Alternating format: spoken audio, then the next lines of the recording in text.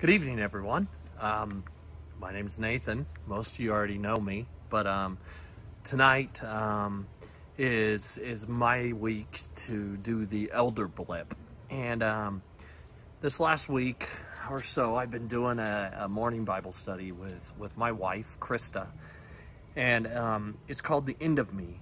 And I wanted to just read the one that really has stood out to me the most in this last week, and what it has meant to me.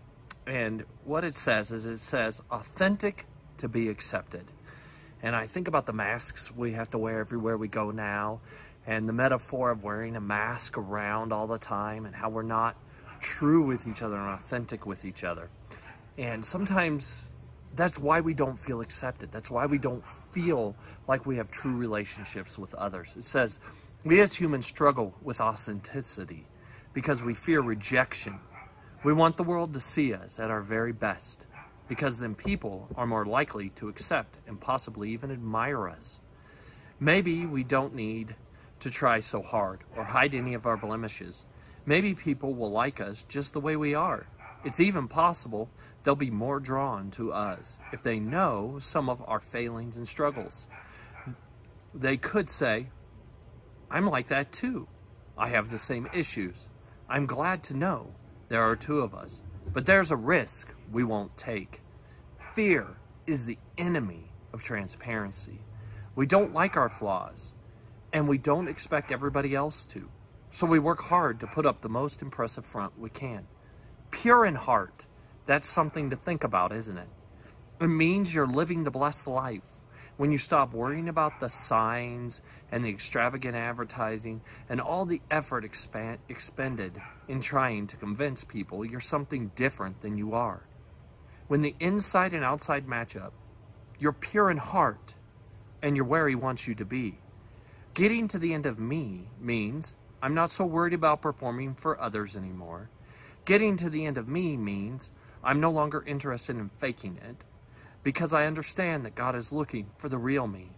When we bow to give thanks in a restaurant, how unmixed and sincere are our hearts? Are we thinking entirely about God and his provision of the meal? Or is there some part of us thinking about how we appear to others?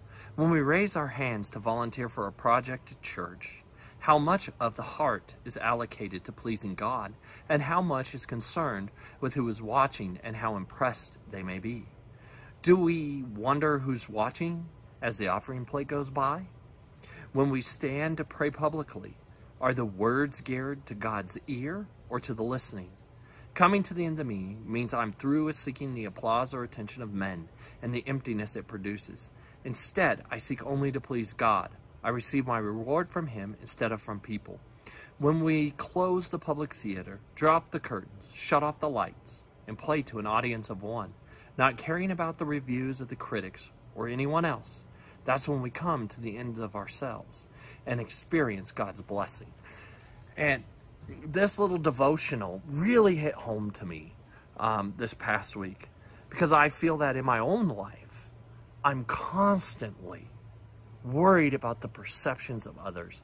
I'm worried about the perceptions of me as an employee at work. I'm worried about their perceptions of me as an elder in the church, as someone who stands up in front and leads worship at church.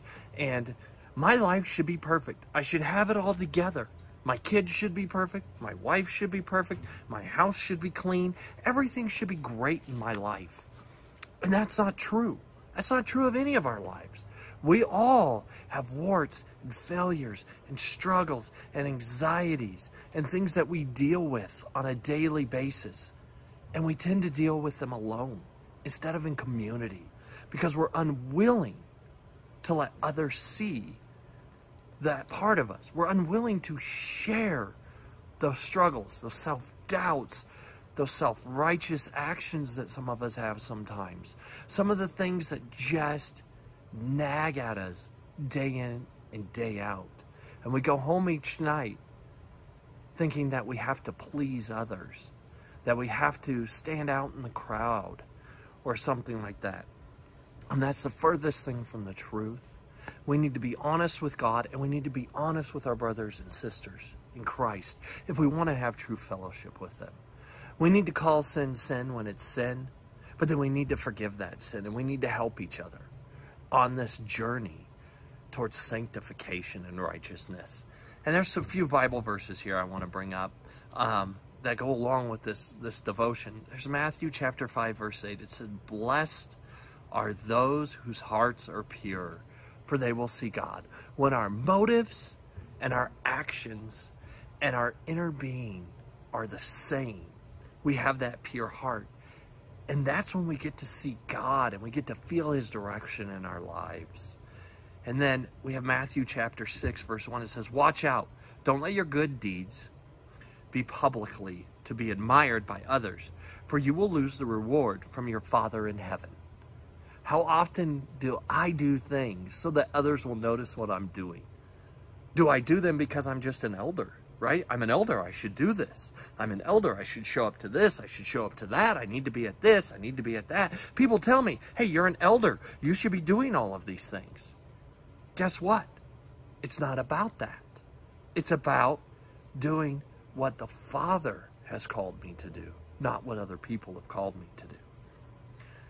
Matthew chapter 6 again, starting in verse 5. "When you pray, don't be like the hypocrites who love to pray publicly on the street corners and in the synagogues where everyone can see them. I tell you the truth, that is all the reward they will ever get. But when you pray, go away by yourself, shut the door behind you, and pray to your Father in private. Then your Father, who sees everything, will reward you."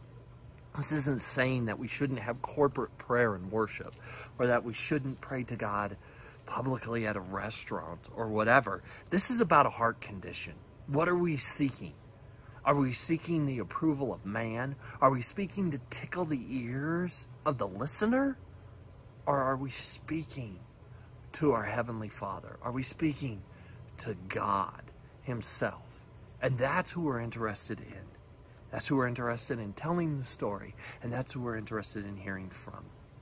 And one more here. Matthew 23, verse 5. "Everything they do is for show. On their arms they wear extra wide prayer boxes with scripture verses inside.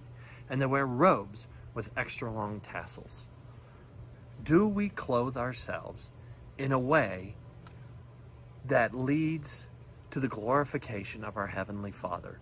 I was listening to a podcast this week, a very interesting podcast. It's called Cooper Stuff. And he mentioned something that I thought was really interesting in a way where it says, God doesn't necessarily care what our hopes and dreams are. His purpose for us is to glorify him, not to glorify us. And so often we think that God is there to serve us, that he's some kind of genie to glorify our hopes and our dreams, and he wants us to have everything we've ever wanted, or blah, blah, blah, blah, blah. And that's the furthest thing from biblical truth. He wants us to glorify him so that more can come to know Jesus Christ. In order for us to do that, we have to humble ourselves. We have to be authentic with who we are. We have to let people know that we're broken, that we're sinners, and that we're in need of God's grace just as they are. And that we can enter into a relationship with each other and hold each other accountable and help each other on this great Christian journey that we get to do together as a family. Thanks for listening. I hope this blessed some of you in some way.